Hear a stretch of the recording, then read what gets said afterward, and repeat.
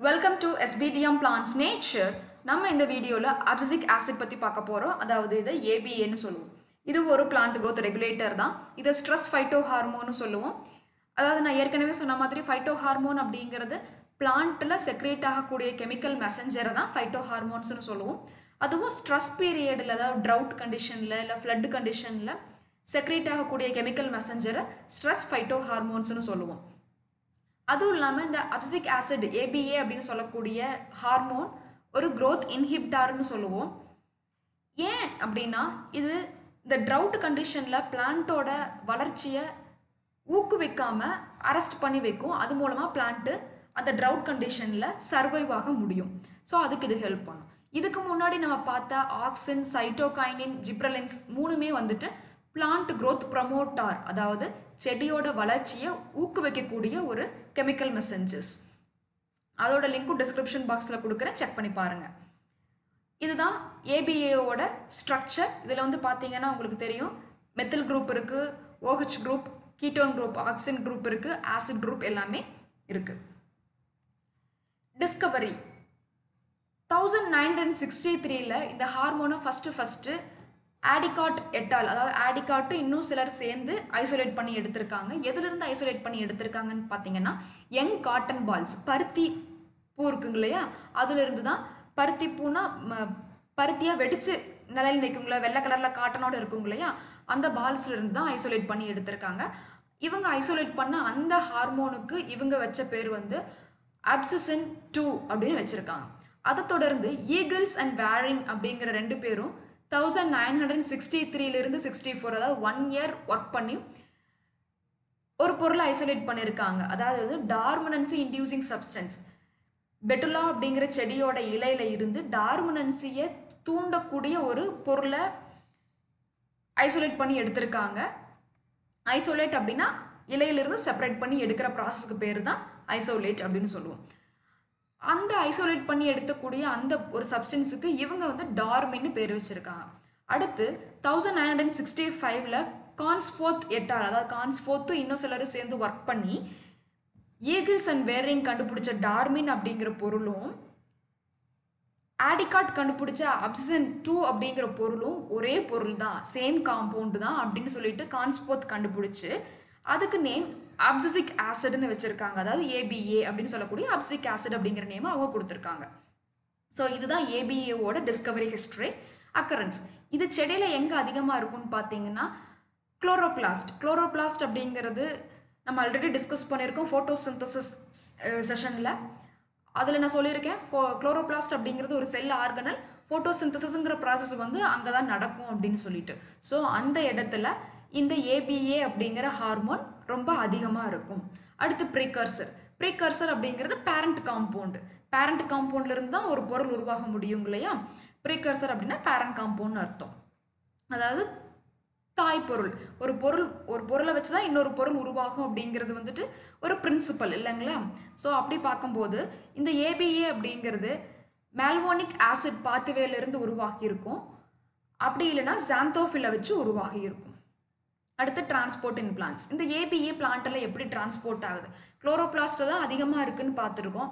So இப்போ குளோரோபிளாஸ்ட்லேருந்து மற்ற இடங்களுக்கெல்லாம் போகணும் அப்படின்னா எப்படி போகும் அப்படின்னு பார்த்தீங்கன்னா எல்லா பார்ட்ஸுக்கும் டிஃப்யூஷன் மூலமாகவும் சைலம் அண்ட் ஃப்ளோயம் மூலமாகவும் போகும். ஃப்ளோயம் அப்படிங்கிறது உணவுப் பொருட்களை கடத்திட்டு போகக்கூடிய ஒரு டிஷ்யூ, ஃபுட் கண்டக்டிங் டிஷ்யூ.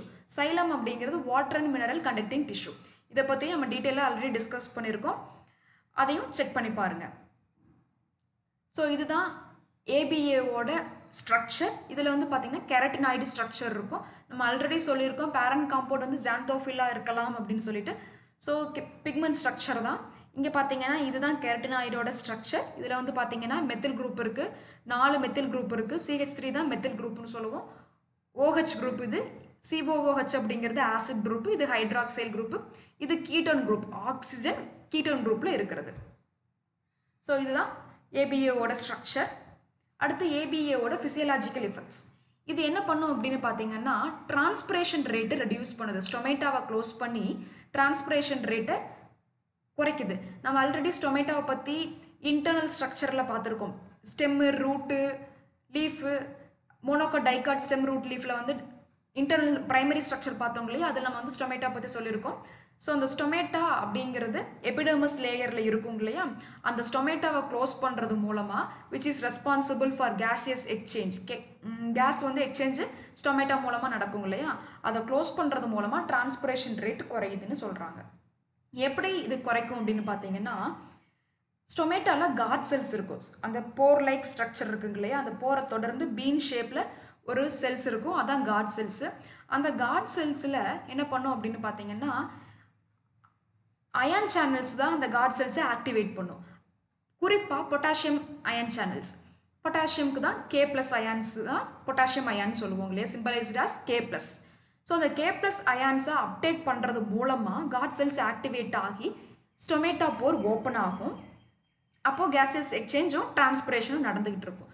இந்த ABA என்ன பண்ணும் அப்படின்னா, இந்த பொட்டாசியம் அயனை காட் செல்ஸ் எடுத்துக்கிறத தடுத்து நிறுத்தி மேலிக் ஆசிடை லீக் பண்ண ஆரம்பித்தோடனையும் அது ஸ்டொமேட்டாவுக்கு என்ன ஹிண்ட்னா, ஸ்டொமேட்டாவை க்ளோஸ் பண்ணிக்கணும், பிளான்ட் வந்து ப்ரெஷரில் இருக்குது, ஸோ ஸ்டொமேட்டாவை க்ளோஸ் பண்ணிக்கிட்டால் பிளான்ட் சேஃபாக இருக்கும் அப்படிங்கிறதுக்கு ஒரு ஹிண்ட் கொடுக்கும். அப்போ ஸ்டொமேட்டா ஆட்டோமேட்டிக்காக க்ளோஸ் ஆகிடும்.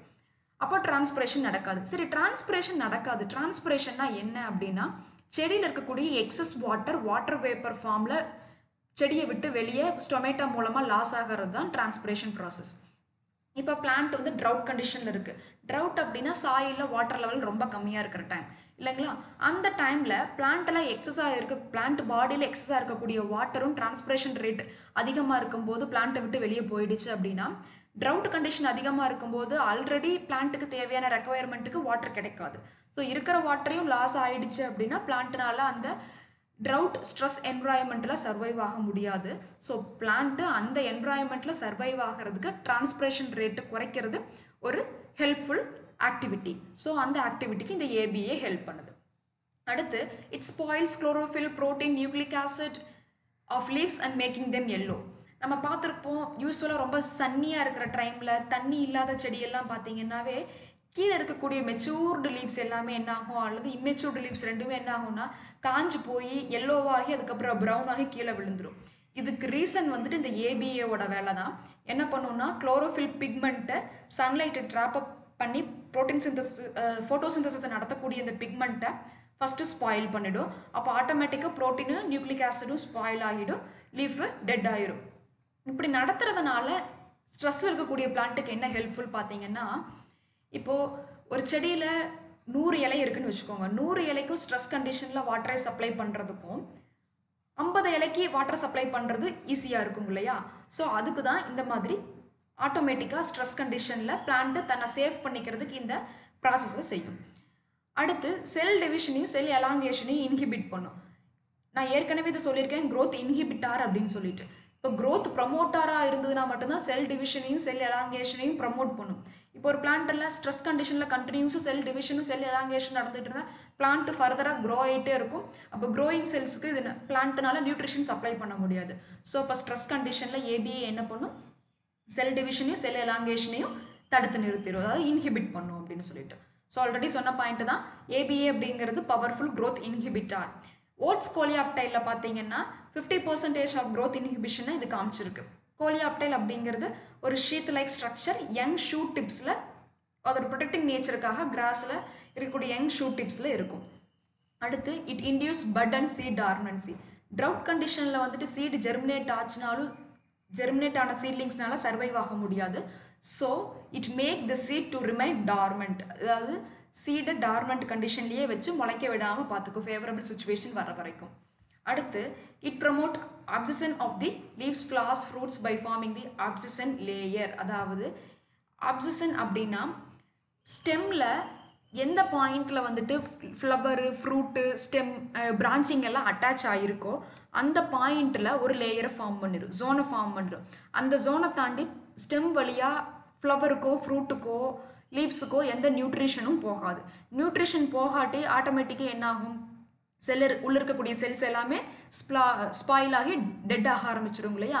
அது மூலமாக என்ன ஆகும், பர்மனண்ட்டாக லீஃபோ, ஃப்ளாரோ, ஃப்ரூட்டோ பிளான்ட்டிலிருந்து செப்பரேட் ஆகி கீழே விழுந்துடும். ஸோ இது ஒரு ரீசன், ட்ரவுட் கண்டிஷனில் இது ஹெல்ப் பண்ணும். அடுத்து, ABA play an important role in plant during water stress and drought condition. அதாவது வந்து தண்ணி ரொம்ப அதிகமாக இருக்கிற கண்டிஷன்லேயும் சரி தண்ணி இல்லாத கண்டிஷன்லேயும் சரி இது என்ன பண்ணோம்னா டர்கரன் ஸ்டொமேட்டோவை க்ளோஸ் பண்ணி பிளான்ட்டை ஹெல்ப் பண்ணும். நான் முன்னாடியே சொன்ன மாதிரி. அதே மாதிரி ஆக்சினும் ஜிப்பரலினும் ஏற்கனவே சொல்லியிருக்கேன் பிளான்ட் க்ரோத் ப்ரொமோட்டார் அப்படின்னு சொல்லிட்டு. ஆனால் ஏபிஏ பிளான்ட் க்ரோத் இன்ஹிபிட்டார். அதனால தான் என்ன சொல்லியிருக்காங்கன்னா anti auxin anti gibberellin property ஏபிஏல இருக்கும் அப்படின்னு சொல்லிட்டு. அடுத்து ப்ரொமோட் செனசன்ஸ். செனசன்ஸ் அப்படின்னா என்னன்னா அந்த எல்லோயிங் ஆகிறது லீவ்ஸ் எல்லாமே குளோரோஃபில் பிக்மெண்ட் போய் ஃபோட்டோசிந்தசிஸ் நடக்காமல் போகிறதுனால புரோட்டீனின் நியூக்ளிக் ஆசிடும் டிஸ்இன்டெகிரேட் ஆகி லீஃப் வந்து எல்லோயிங் ஆகி பிளான்ட்டை விட்டு செப்பரேட் ஆகிறது தான் செனசன்ஸ். அடுத்து அக்ரிகல்ச்சரல் ரோல். கெனாபிஸ் சட்டைவே அப்படிங்கிற பிளான்ட்டில் பார்த்தீங்கன்னா ஃபீமேல் பிளான்ட்டில் மேல் ஃப்ளாரோட ஃபார்மேஷனை இன்டியூஸ் பண்ணும் இந்த ஏபிஏ. யூஸ்வலாக ஃபீமேல் பிளான்ட்டில் ஃபீமேல் ஃப்ளார் இருக்கும், மேல் ஃப்ளார் இருந்தால் மேல் ஃப்ளார் ஸ்டெரைலாக இருக்கும். இங்கே மேல் ஃப்ளாரை இது அதிகமாக இன்டியூஸ் பண்ணும். Induction of flower in short day plants. Short day plants அப்படின்னு பார்த்தீங்கன்னா ஒரு சில செடிகளுக்கு சன்லைட் வந்து ரொம்ப கம்மியாக தேவைப்படும், டார்க்னஸ் அதிகமாக தேவைப்படும் அது ஃப்ளாரிங் அட்டைன் பண்ணுறதுக்கு. ஸோ இப்போ ஷார்ட் டே பிளான்ட்ஸு லாங் டே கண்டிஷனில் அதாவது ரொம்ப சன்லைட்டில் எக்ஸ்போஸ் ஆகி இருந்தாலும் ஏபிஏ வச்சு ட்ரீட்மெண்ட் கொடுத்தோம் அப்படின்னா அது ஃப்ளாரிங்கை ஸ்டார்ட் பண்ணிவிடும். அதே மாதிரி பொட்டேட்டோ அப்படிங்கிற அந்த ஸ்டோரேஜ் ஆர்கன்ஸ் இருக்குங்களா டியூபர்ஸ், பொட்டேட்டோ டியூபர்ஸ், அது எல்லாமே ஸ்ப்ரவுட்டிங் ஜெர்மினேட் ஆகிறதுக்கு இது ப்ரமோட் பண்ணும். ஸ்ட்ரெஸ் கண்டிஷனில் ஹெல்ப் பண்ணும், அக்ரிகல்ச்சரில் பெனிஃபிட்டு. அடுத்து இது வந்துட்டு ஷூட் க்ரோத்தை இன்ஹிபிட் பண்ணி அதாவது வந்து மண்ணுக்கு மேலே இருக்கக்கூடிய க்ரோத்தை வந்துட்டு ஸ்டாப் பண்ணி ரூட் வேர் பகுதியோட க்ரோத்தை அதிகமாக இன்டியூஸ் பண்ணும் ஸ்ட்ரெஸ் பீரியடில். அப்போ இப்போ வாட்டர் லெவல் ரொம்ப கம்மியாக இருக்குது அப்படின்னா ரூட் க்ரோத் அதிகமாக இருந்ததுனால வாட்டர் லெவல் சாயில் ரொம்ப கீழே போச்சுனாலும் ரூட் க்ரோத் அதிகமாக இருக்கும்போது ரூட்னால தேடி போய் வாட்டரை அப்சர்வ் பண்ணி எடுக்க முடியும் வளர்ச்சி அங்கே இருக்கும்போது. இதுக்கு கான்ட்ராடிக்டரியாக ரூட் வந்து வளராமல் ஷூட் வளர்ந்துக்கிட்டே இருந்ததுன்னா செடினால சர்வைவ் ஆக முடியாதுங்க இல்லையா. ஸோ அதனால தான் இந்த ஹார்மோனை வந்துட்டு ஸ்ட்ரெஸ் ஹார்மோன்னு சொல்கிறோம். ஸோ இதுதான் ஏபிஏ பற்றின விஷயங்கள். நன்றி.